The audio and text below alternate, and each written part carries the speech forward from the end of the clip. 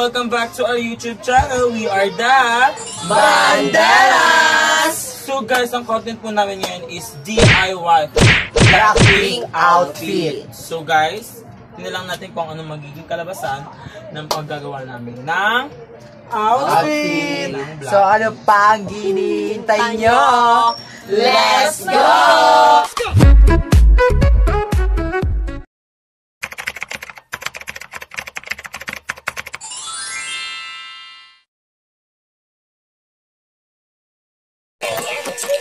So first, kailangan natin ng white t-shirt, syempre. So, i-fold natin siya ng kung anong gusto nyong design. Kahit anong design, basta magkaroon siya ng parang level karemerot para katulad kay Rosie ng damit. So, lalagyan natin siya ng goma. So, mga 3 ata. Yan. 3 nga. Yan, char. So, yan. Lagyan pa natin ng goma. Oo, isulis na putol. Sige, yan. Lagyan pa natin ng goma, dye. Yan. So, next, mag-iinit naman tayo ng tubig. So, kailangan importante talaga mag-iinit ng tubig para mas dumikit yung jobs na ilalagay natin. So, hintayin lang natin yan.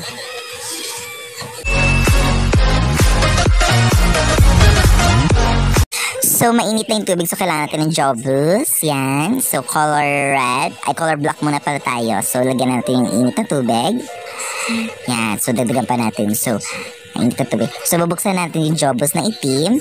So, yan. Ilagyan na natin. Manch sarap. Char. Tapos, and then yan. Halo-haluin natin. Shake, shake, shake. Shake, shake, shake. Shake, shake, shake. So, ilagay na natin ang damit. So, yan. Waiting natin na lumamig ang tubig para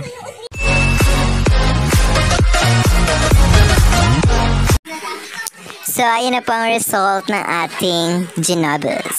At ilalagay ang jobos na red. So, ilalagay na po natin siya sa may na tubig. And, imimix po natin siya. Mix, mix, mix, mix, mix, mix, mix, mix. Okay. So, pagtapos po natin siyang i-mix, ilalagay na po natin ang ginobos na damit kaganina. So, ayun na po, ilalagay na po natin. So, yan. Antayin na po natin ulit para kapag matapos siya, perfect na yung kalalabasan. Okay. So, next, ito yung ating gagawing boots kay Rosie. So, ayan, yung pantalon lang. So, masyadong hindi namin napapakita na kung paano namin naiduktong yun. Basta ididikit lang namin siya sa black shoes para ma-perfect namin yung boots na katulad kay Rosie. Yan, gupit-gupit lang tayo, da. Yan, tulong-tulong pa si ate Giselle. O, diba? Ang sexy ng mga nasa. So, ito naman, ito yung para sa damit ni Rosie. Yung sa gilid niya na parang nakupas na tela. Yung parang jacket siya na, sa mahaba sa kanan na kamay ni Rosie. Yan, yung mahaba niya. So, gugupitin natin yan at gamit natin ang pantalon. Kahit na hindi naman. Kahit hindi polo, pantalon, pwede na. Para maging katulad lang na kay Rosie. So, relax. So, ito yung pantalon na nagupit natin kanina. Ayan na siya. So, lalagyan na natin siya na parang design na kwelyo para magmukha siyang polo. So, kailangan natin ng fabric glue, syempre, para dumikit siya ng sobra. Totela. Yan. Diba? Ilalagay lang natin siya at didesign natin siya na parang kwelyo. So, yan. Para mag-itsura na dye. Kabugan. O, sige. So, lagyan pa natin siya sa gilid para medyo hindi nakikita yung bulsa para hindi tayo mabuking na pantalon yan. So, yan. Ito na po ang finished product!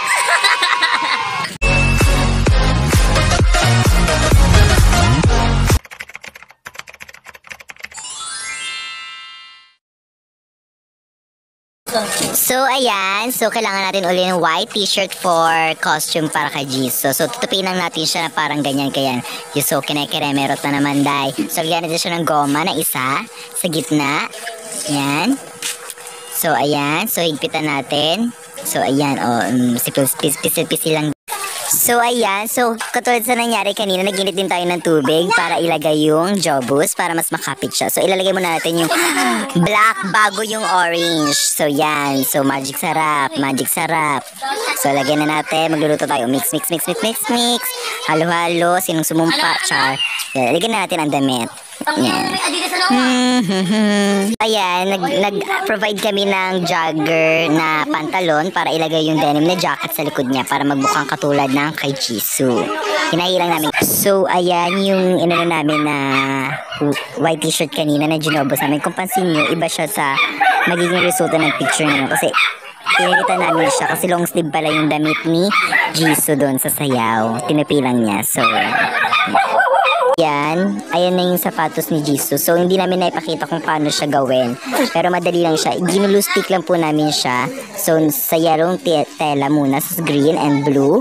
And then, yung glitters na nakikita nyo sa harapan na violet, ginulo lang namin siya, yung pang papel. Para dumikit siya. Sa ano, pansin nyo may karton, para dunuktong siya, para mas magmukha siyang boots. So, yan. Tadan! So, ayan na po ang finished product natin. So, napapansin nyo, iba pa talaga siya sa ginawa natin.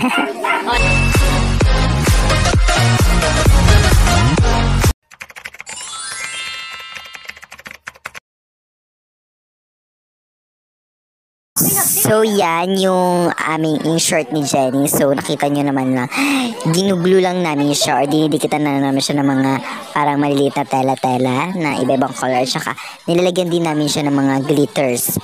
So, para makuha namin yung tamang timpla ng short ni Jenny. So, yan.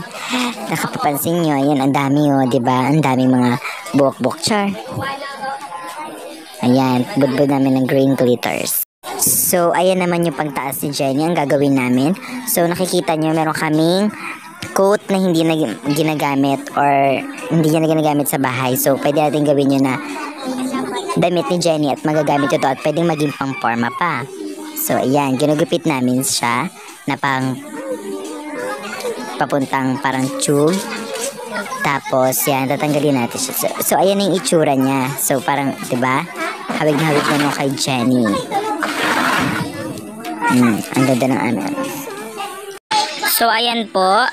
Nilalagyan na po natin ng glue para sa papel ang sapatos na gagamitin sa sayaw para kay Jenny. So, ayan na po. Nilalagyan na po siya. So, kailangan po lang. So, ilalagyan na po natin siya ng glitters na color violet. So, yan na po.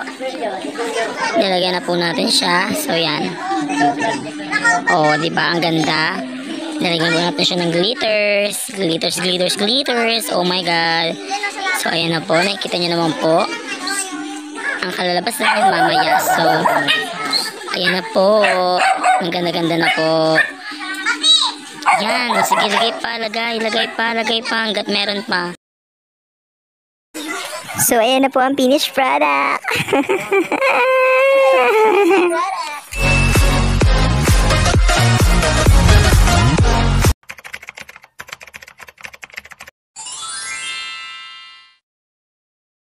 So guys, ang susunod naman natin ang short ni Lisa. So ayan, tutupiin na po natin siya ng kemerot. So ayan, lalagyan po natin siya ng rubber band o English yun, ayaw mo pa. So ayan, lalagyan po natin siya. Okay, babalutan po natin siya ng rubber band. So bali dalawa po ang ilalagay natin. So ayan, nanginginig pa po ang kamay ko. Charot lang, ayan na po. So, ayan. So, next naman guys. So, katulad ng kanina, nag-init din tayo ng tubig para sa jobus. So, ilalagay din natin ng jobus na kulay dilaw. Kasi, diba, yung shirt ni Lisa para may pagkadilaw-dilaw na parang tiger kineme. Diba? So, ilalagay na natin ng magic sarap jobus. O, diba? Ano pa kayo dyan? Ano gusto yung tikman? Char. Oh, mix. Kayo ba nakalay? So guys, kasi nakita nyo po, nagbabayad po tayo ng black na boots para sa sapatos ni Lisa. So naghanap tayo ng pulang tela para pambalot dun sa boots na yan. So sa nakikita nyo po, meron po tayong rambutan. Nakikita. So ayan po, tingnan nyo po. Ayan na po, isang nagugupit po. Makikita nyo po yung rambutan na itim. So ayan na po. So next naman natin is yung parang yung nakalawit-lawit sa mga jacket ni Lisa, yung puti. So, ayan, nagugupit-gupit na tayo. O, 4 pa yung nag-ano-ano. Oh. So, yan, parang natin, ipapattern natin dun sa jacket niya para mas maganda. Yan, ginagupit na po. So, sige lang ate, kaya mo yan, ate Giselle. Sige lang. Malapit na po. So, yan.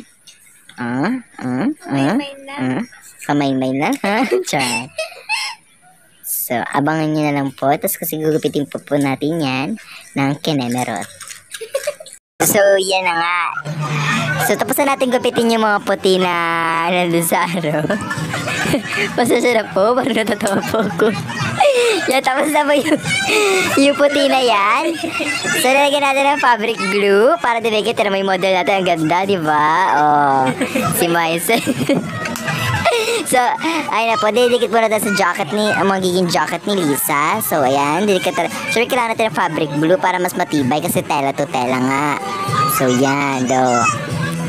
So, para mas maghawig siya, so, kailangan slant siya. Parang patusok yung dulo. So, abangan nyo na lang yan ang ating magiging resulta.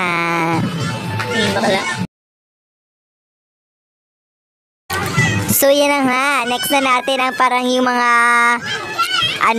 yung, alam niyo ba yung nakita niyo yung jacket ni Lisa? Yung parang, yung may mga gulay-gulay na kinemerot. So, didikitan natin siya. Hindi man sa magiging gaya, parang katugano na rin na, parang magiging mukha na rin siya ng jacket ni Lisa kasi lagyan natin siya ng mga ginupit namin sa pantalon. So, didikit natin yan, lahat yan, sa buong jacket para may parang lugay-lugay siya, di ba? Back to back natin lalagyan yung jacket. Kemerot, yan. O, diba? Didikit natin ulit sa likod.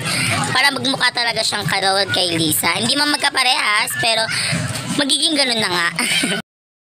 So, ayan na po ang finished product. Oh my God, yung kay Lisa. Ay, sayo ko. Oh my God.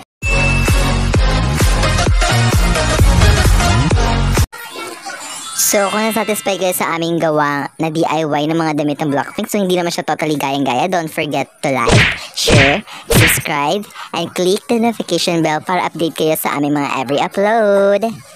How you like that?